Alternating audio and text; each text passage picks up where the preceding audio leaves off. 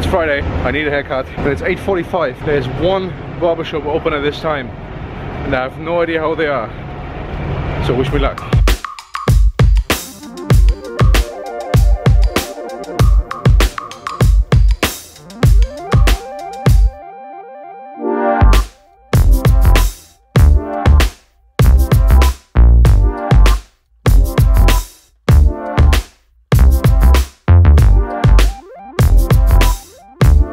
Hey. This is Bob Discord. This is your shop. Yeah, my family's been in this neighborhood Bob for and Ben. over 76 years. Really? Yep. And always in the same business? No, yeah, same business, but the barber shop was around the corner on Liberty Hill. That's awesome. Yeah, it's cool. Yeah, let's get started. Yeah.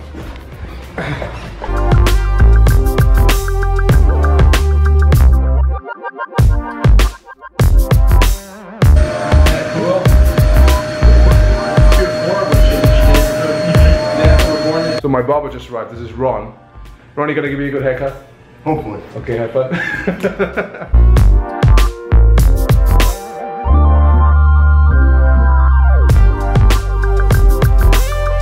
Ron here used to live in Sydney.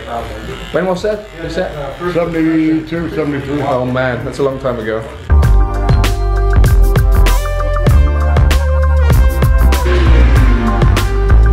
Thank you, sir. Looks good. We put this on there in 1966 for little kids, and so we got a seat belt, roll bars so they don't fall out the bed, steering wheel, and gear shift. This barber pole came from the Durant Hotel in Flint, and when the Durant Hotel, which was the founder of General Motors, Mr. Durant, when they closed the hotel, the barber pole went with my friend's dad, and it ended up in Ann Arbor. So before my friend died, he wanted to go back on a real barber shop. It's about 75 years old. 75 years old? Yeah. That's really cool. Thank you so much. Let me see how we're doing. Sometimes the most productive space to get some work done is outside of the office. So getting a coffee now, get some shit done.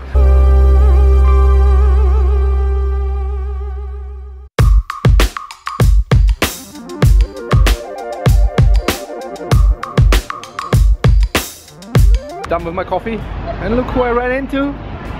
Remember the video about the snooze strategy? I have one more contestant now.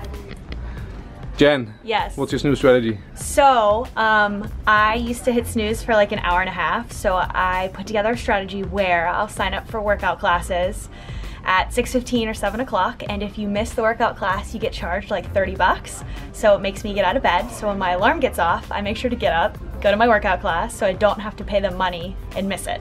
Nope, I've never missed. Good strategy. Focus, Yep. focus, focus. I'm focusing. Boom. No, no, camera's focusing. Oh. My snooze strategy, honestly, I know who I am, so I set my alarm like 2 hours ahead of time. So every day that's going off at 5 o'clock, 5:30, 6 o'clock, 6:30, and then 7.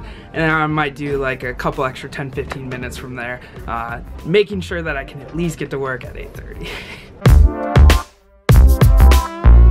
What's your snooze strategy? Snooze strategy? Yeah. On the alarm clock? Yeah. So I always try to snooze just once. You try to? Yep, and I set the alarm clock across on the dresser, so I have to get out of bed.